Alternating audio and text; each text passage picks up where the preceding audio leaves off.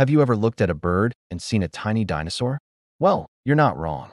It's one of the most fascinating stories in evolution, how birds, or aves, evolved from a group of two-legged, meat-eating dinosaurs called theropods. Think of giants like T-Rex and Velociraptor. They're the ancient cousins of the sparrows in your backyard. The evidence is overwhelming. Scientists have found countless fossils showing dinosaurs with feathers, hollow bones, and even wishbones, all features we see in birds today. Take Archaeopteryx, for example. This famous fossil from 150 million years ago had wings and feathers like a bird, but teeth and a long bony tail like a dinosaur.